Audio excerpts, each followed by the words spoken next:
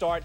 They'd be playing all day. Kevin Braswell early with less than 10 seconds to go in the half. Gerald Riley is there for the tip-in at the buzzer. This is the start of things, Digger, in the second half. Let's go to the Irish. Chris Thomas takes this game over. This is the maturity of this freshman guard. In between, up and under, Twister goes in and scores.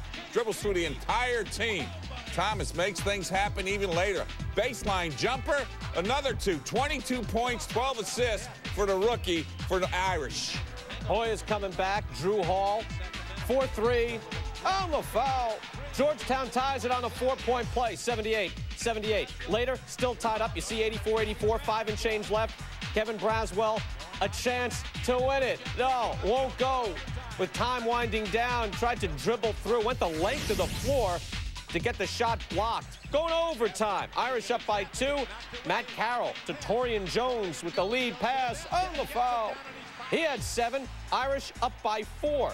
Game tied again. Again, this is an OT, first OT. Braswell, another chance to win it. Off balance, went off the wrong foot, chucked it up, wouldn't go. And we're going to double overtime, Digger. Oh, double overtime. Let's see what happens now. What about Mike Sweetney? Can we get him the ball inside? Get it in.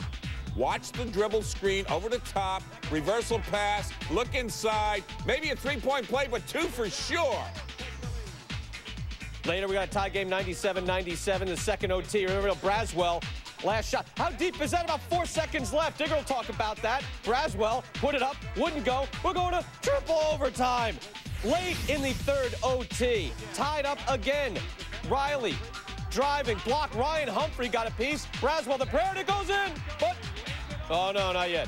Not so fast, my friend. Watch closely. Watch the replay. Watch the shot clock in the corner. Because he beat the game clock, didn't beat the shot clock. Goes up, goes in, but no good. We're going to quadruple overtime. In the fourth OT, Sweetney would foul out. There goes the big man. Hoya's down 1. Drew Hall driving. Humphrey is there again. Swats it away. Ensuing possession for the Irish. Matt Carroll, good look. Knocks down a 3, Irish by 4, and that'll just about do it. Longest game in Notre Dame history. They had 3 overtimes in 93. Also had them in 28 and 20 and 33, but no kids. Digger was not coaching. Big difference on the boards today for the Irish. They got pounded in South Bend, but today they controlled the board 64-54. That's set up for this big win for Notre Dame. Mike Sweetney, 35 points, 20 rebounds, 6 assists. It's not enough in quadruple overtime.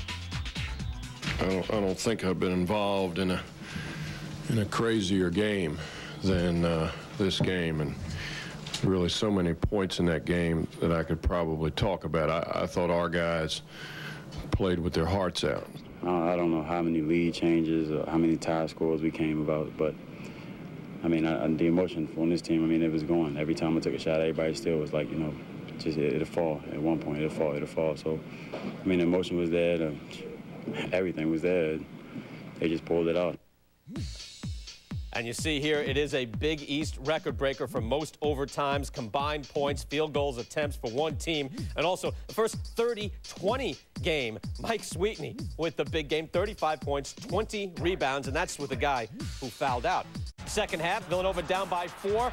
Gary Buchanan, after the ball gets back to him for a 3, he had 20 points. Wildcats within 1, 54-53. Villanova down by 4, about a minute and a half to go. Gary Buchanan was 6 for 11 from 3. Now UCLA gets the ball back. That's Jason Capono waiting to get into the game. Their leading scorer doesn't get in. Without him, Villanova, the pressure, they get the ball back. Villanova gets the stop. So 25 seconds to go. A rough way to go. Brooks Sales drives. Foul by Dan Gudzeric. Sales would knock down both free throws. Villanova takes a 58-57 lead. Let's go back now on Wednesday. UCLA, they've done it before against USC. Billy Knight at the buzzer. With his team down, knocks down a 3. Could he do it? Again, he'd have a shot, Digger. Well, you got to go with the guy that got you there Thursday night against Southern Cal. Billy Knight is open. It's his rhythm. He throws it up. It doesn't go in. He had time to go to the basket, gets a loose ball rebound. Should have kept his dribble, but forced it himself again with 5 seconds. Didn't get a good shot. Villanova wins this game. Big upset, not just for Villanova, but for the Big East over the Pac-10. So 58-57. In his defense, he did mention that, I thought we were out of time, and I chucked that second one up. A key for Villanova. Bob Knight, first-year Texas Tech. Major improvements, of course. Andre Emmett drives. He was 6 for 17 from the floor. Red Raiders had a 5-point lead halfway through that first half. Emmett, again, 15 points. Up by 5, but turnovers would get to him, Digger. Turnovers get to him. When you turn it over, that means transition. Watch Kirk Heinrich take this steal. Heinrich himself makes it happen, and then he gets fouled for a three-point play later. Another bad pass. Things happen again. Transition, easy game. Takes it inside. Bushi sends it, gets it to Aaron Miles for the layup. Yes, again. And they go up 52-38 in that blowout. They're running here in the second half. Jayhawks open this up. Miles waits. Nice feed. Bushi on the break. 61-45. Kansas spreads it out. Next possession, Jayhawks only a 3-on-1. And at this point, Bob Knight might have something to talk about. Drew Gooden to Miles. Again, the big lead, yes, on a 3-on-1. He'd be upset there. Roy Williams in the big lead. I tell you, he was working it today as well. Texas Tech would come back. Marcus Shropshire, 4-3. Red Raiders get within 10. Williams concerned at this point, but Kansas, they're very deep. They wouldn't stop. Deep in transition, making it happen again. Miles takes that long pass. Heinrich takes it, scores. He's fouled again because they go to the basket hard. This is a great play coming up. Long pass. Transition, breaking it away. Heinrich, career high, 28 points. Great pass again from Miles. And finally, to Drew Gooden inside. Yeah, he gets his double-double. Bob Knight knows it. 108-81 final score. But it was the runs in both halves which really Texas Tech could not handle. Yeah, 10-0 now in the Big 12. Kansas spreads it out. After the game, Bob Knight was just gushing over the Jayhawks. They give up a bucket. They come right back at you. They throw the ball away. They're all over you defensively. I mean, there is a relentless quality to the way they play, found rarely in teams, I think. Does this team hit the wall? Because we got beat by one of the best teams in the country. 2 losses and 2 injuries. Geez, goddamn, we're the first team in basketball history to lose 2 games. He's taking it well. Top 25 on the road. That was Steve Lepore. And for the injured Josh Howard, Lepore hits a 3. Wake Forest by 1, but it's early. 20-20, and Steve Logan would pull up. He was 4 for 9 from 3. Cincinnati by 3. Next possession for Cincinnati. Emmanuel McElroy kicks us out. Field Williams deep.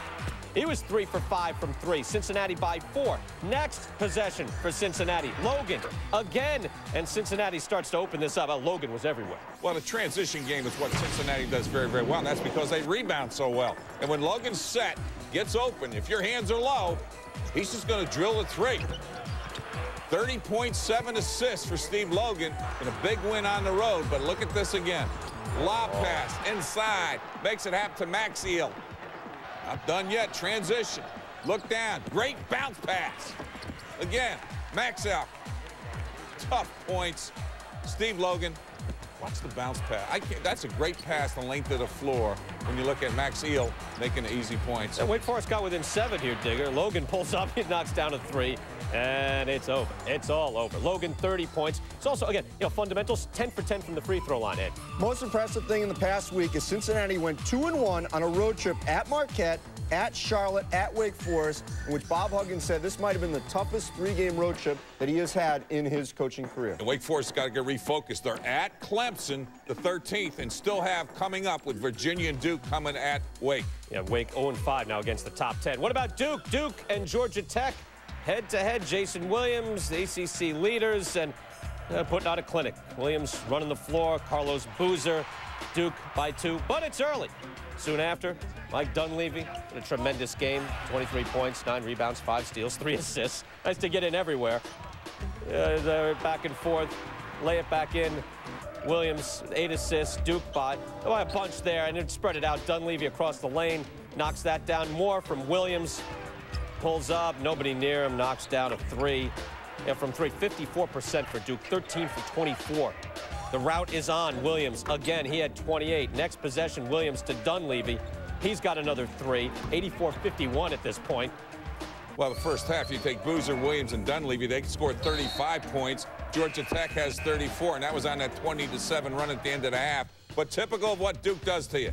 Forces 18 turnovers, and Duke comes up with 26 points. That really hurt Georgia Tech. I'll tell you, both Williams and Dunleavy, 8 for 12 from the floor, both 5 for 8 from 3. It's an easy win. Again, Dunleavy, tremendous numbers up and down, and Duke throttles Georgia Tech. All right, go to the Big East. UConn and St. John's. Surprise, surprise. St. John's, a little contact under the basket. A lot of contact under the basket. You got bodies flying. Jim Calhoun disagrees with the caller. Both throw him out. Does he have to serve the next one, maybe? Both officials will toss him out. Out he goes. So out. Calhoun ejected. Just under 16 seconds to go in the game. St. John's by 3. Anthony Glover misses the free throw. Misses 2 of them. Misses 2 of them. One more free throw.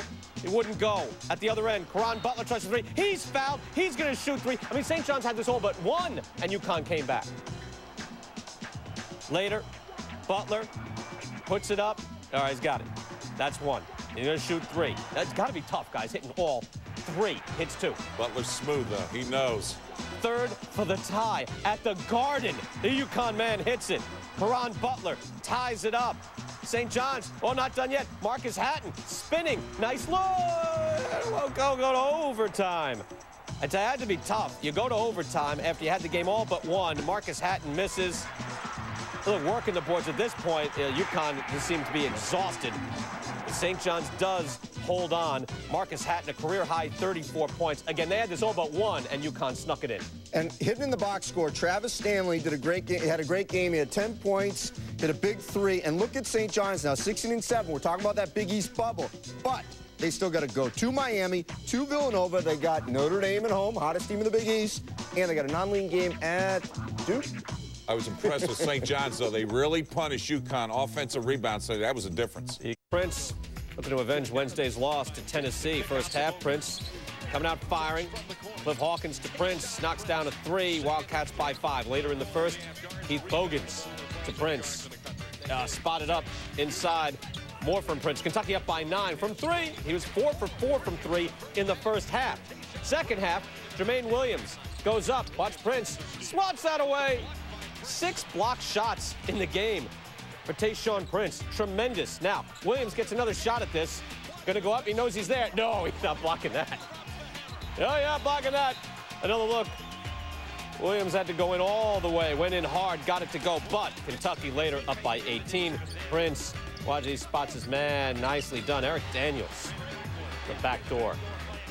68-56, the final. Kentucky held LSU scoreless for 5.5 minutes in that second half. How huge is this for Kentucky? They finished with 4 of their final 6 SEC games at home, although 2 of the road games were pretty tough. At Georgia, February 16th, and then at Vanderbilt. The only negative I saw was LSU controlling the boards 42-34, and that's been a weakness for Kentucky all year in their losses. Keeping the SEC, Vanderbilt at Florida. Billy Donovan's Gators tied atop the SEC East coming into this one. How some three-point shooting here, Digger? Let's start with Justin Hamilton. Can he shoot threes? I think so. This is what they do to you. Find you on the perimeter the way they reverse the ball so well. They just reverse it, find open people. There's Hamilton again, making it at the buzzer at halftime, 36-25. Well, now let's go back with a little Brett Nelson. His turn. Don't leave him open. He hits a big 3. How about Matt Bonner? Yeah, I can do it too. You got it. And finally, maybe Nelson again from the top.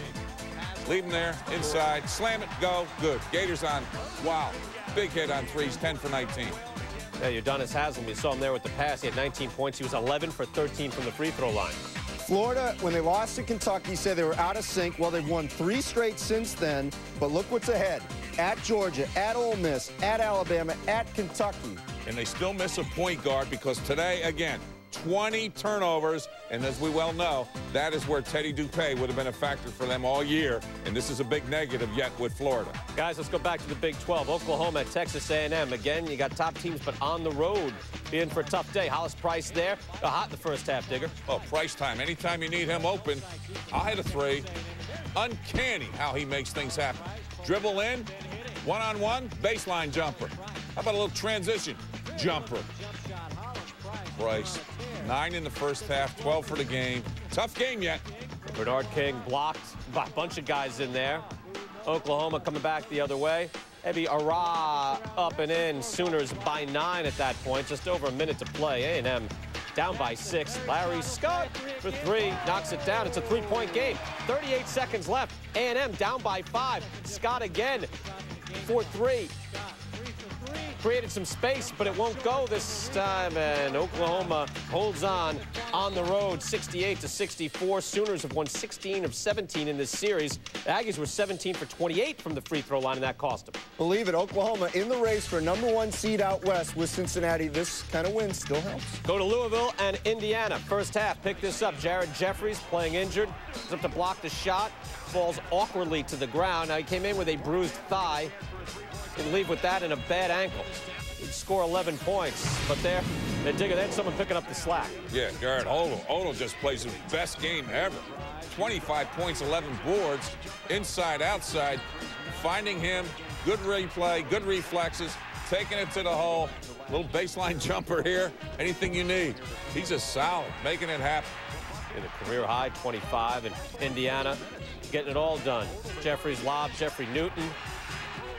The Hoosiers by 15. Jeffries had 2 assists and 9 rebounds, playing hurt. Odell, lays it up. Drips it up and in. That's thumped down. This is Odell.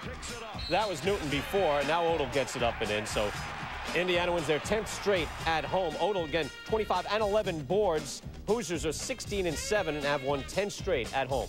How about this, though? They're 9-2 since Mike Davis blew up after the Butler game and took that $10,000 fine instead of the 1-game suspension. And they're a spurt team. That 14-2 run before halftime really took care of Louisville, and that's why they've got that 15-point win. Really solid team in the Big Ten. This was a very strange game. Purdue and Illinois. Purdue led by 18 at one point in the first half, Nick. Well, 18 the first half, but it comes back to Brian Cook. Same thing happened against Michigan the other night. They're down 13 the first half, win that one. Cook takes his game out, inside, outside. That's why I love his game. He makes the 3, ball fakes, it goes in for a slam dunk. Solid, 16 points for Illinois. Now, Purdue still at all had a chance. Down by 4, 12 seconds left. The drive. Willie Dean will score, makes it a 2-point game. Illinois will have to get this ball inbounds. Now watch closely. Have trouble here. Purdue, pressure from everywhere. Inside, getting the ball back. They get it back, and they get a look. Joe Marshall. No, that was for the win. A 3-pointer would have won it. But no, they hold on. The Illini down by 18 in the first half. It was a 24-7 start, 17 unanswered points in the second half stretch, and they win this game 69-67. Well, they're down 18 that first half, but beginning of second half, they hold Purdue scoreless for 8 minutes, go on a 17-zip run, get that 4-point lead, and just hang on. Understand this now, that Lucas Johnson back on that team with his electricity, in my opinion, don't count Illinois out in that Big Ten Conference tournament. They're 6-5 right now, and this team still can flat-out play when they all come together. Second half, Oregon by 3. Freddie Jones guarding Amit Tamir. Jones got that blocked on him, but this freshman would have a tremendous game, Digger. Tamir really turns it around for Cal in the second half. Off the screen, hits a big 3, not afraid to step out, makes it happen again. Jones picks up this situation, loose ball. Takes it to Tamir. 13 seconds left, tied up. Jones picks up the loose ball, comes back, going up, and Jones, look at that. The lift, no, won't go. Cal rebound. 3.8 left, a chance for Cal. They'd get their shot, the chuck, and it's not going. They're going overtime. 89-89, 2.1 seconds to go. Long pass, Jones up, puts it in, no, we're going to double overtime. In double OT, again, the freshman, Amit Tamir. Guy is averaging 10 points per game, had 39 in this game. Also sealed it with a big free throw, and Cal beats Oregon 107-103. Amit Tamir, not your traditional freshman, was in the Israeli army. Now we know why Ben Braun was willing to go to court to make sure he was eligible. He was suspended for the first 8 games of the season because of the NCAA's amateurism rule. But Oregon losing 2 in a row. The overtime loss to Stanford the other night. This really puts them back as far as the conference because they have a tough schedule coming. They still have to go to Southern Cal and UCLA at the end of the year. Washington State and Arizona. Arizona has taken 33 straight in this rivalry. So they love being reminded of that. Mike Bush was on that football team knocking down a three. Bush had the first 11 points for Washington State. But Arizona gets it going.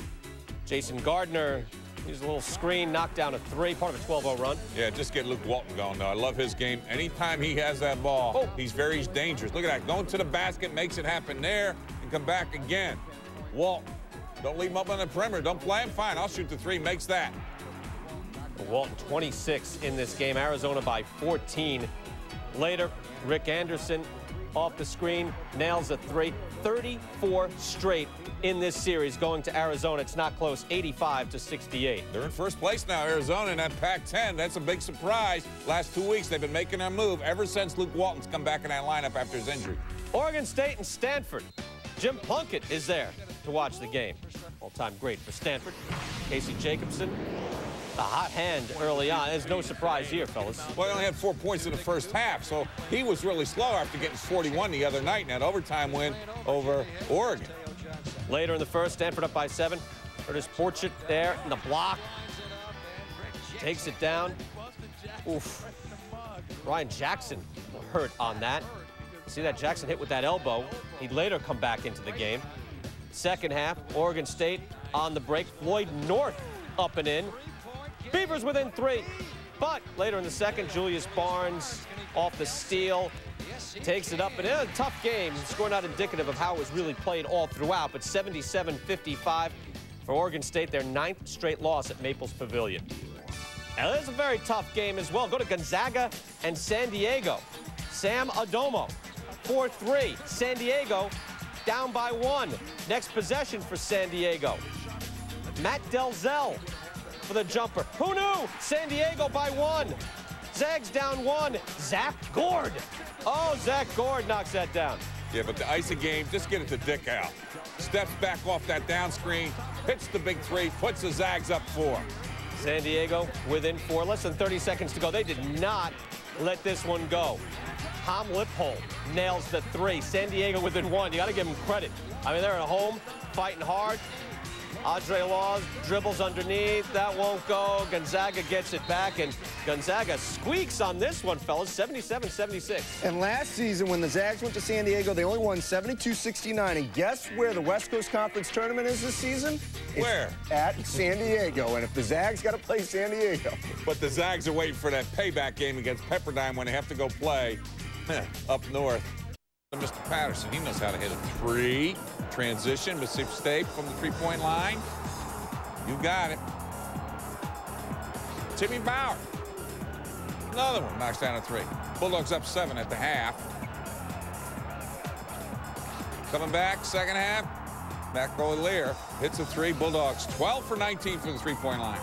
Bulldogs pouring it on there. Bowers and the foul. He had 24. Bulldogs win it 76-62. Digger, Arkansas, and Ole Miss. Aaron Harper for Ole Miss. Oh, Aaron Harper said, it's my turn today. Lighting it up from the outside. Bang. Number 1, Rebels by 5. How about it? Don't leave them there in transition. Harper again. Left wing for a 3. Rebels up by 11. Harper alone again. 5 for 9 on 3s. Career high, 26 points. Ole Miss, 79-67. We go to Georgia and Auburn. Second half, it's tied up. Tough game. Pick it up here. Adam Harrington going up for the 3. Ties it at 60 apiece. But off the ball, Kyle Davis and Steve Thomas will get into a fight by the Auburn bench. Both players would be ejected. Both players suspended 1 game by the SEC. Tight game, 3 seconds to go. Auburn by 2. Marquise Daniels converts the free throw. It's a 3-point game. Then the steal. And then at the buzzer, and that'll do it. Auburn wins it 75-72. Tennessee and South Carolina, Buzz Peterson, 2 technicals, ejected from the game. So what did he miss? Jamel Bradley sparking a run. Hits the 3. That's what he does at about 44%. More. The dish, Aaron Lucas to Bradley. South Carolina up by 20. Next possession, Jamel Bradley. This time feeds to Lucas, part of a 17-4 run. South Carolina wins it going away, 72. We're going to start things off with Minnesota and Iowa. Rick Rickard somehow gets that to go. Little spin, lefty hook, Gophers by 9. Iowa makes a run. Luke Recker, man on top of him. Quick release nails the 3. It's an 8-point game. Minnesota with a little more. Dusty Reichart, old jumper, and Iowa dropped again, 86-78. Minnesota making a statement. Watch them in the Big Ten Conference tournament because they can still earn an NCAA bid. Xavier and St. Bonaventure. Late in the second half, Bonnie's down 3. J.R. Bremer on the foul. 73-73. Less than 12 seconds to go. Xavier down 4. David Young on the run. Stops. Look at that. Triggers a 3. Xavier within 1 with 6.8 left. A lot of time. Ensuing play. Inbounds. Romain Sato steals the pass. Goes up for the win. And it just misses. Xavier. A 12-game winning streak snapped. St. Bonaventure. It's the 1-point win. Fans having a good time. Wouldn't end there. Second half. Less than a minute to go. Baylor down by 2. Baylor and Missouri. John Lucas behind the screen knocks down a 3. It's a 1-point game. Missouri comes right back. Ricky Paulding to Arthur Johnson inside for 2. Missouri by 1. 7 seconds to go after 2 Baylor free throws put them up on top. Kareem Rush up, and that won't go. Not even close. 81-80. Missouri dropped on the road at Waco.